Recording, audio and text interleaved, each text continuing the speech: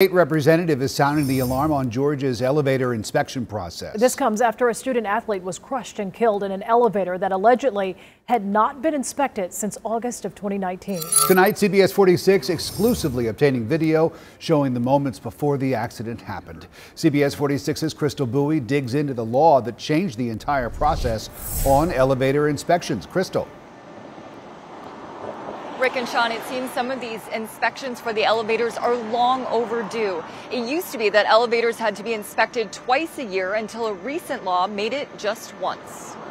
After the elevator collapsed on them, can we please get the deal? 444 Highland Avenue. Jamarcus McFarland died when an elevator inside 444 Highland crushed him.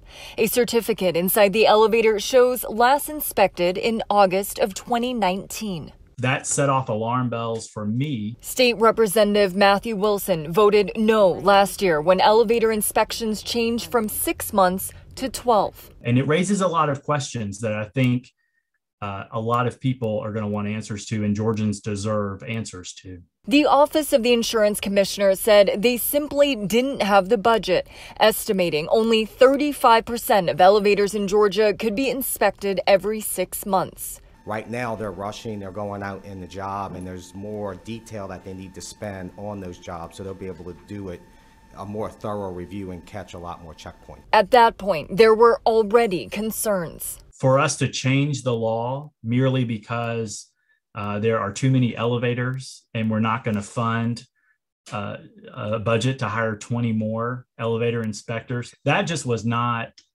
good enough rationale for me. Insurance Commissioner John King says property management must first request an inspection from his office.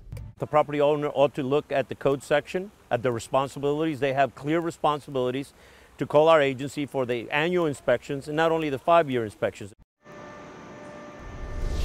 Now, when we pressed for answers, management here actually said that they believed it was the state's responsibility to conduct the inspections and that they also thought that the inspections weren't happening last year because of COVID. Reporting live in Atlanta tonight, Crystal Bowie, CBS 46 News.